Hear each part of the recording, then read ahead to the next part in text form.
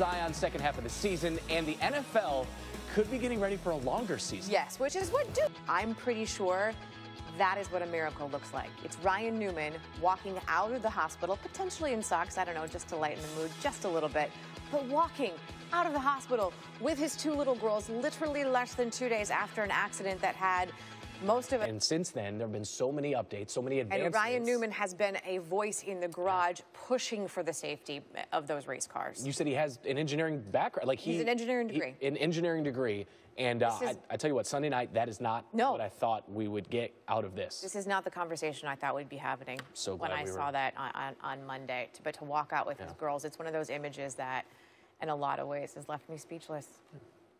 Never been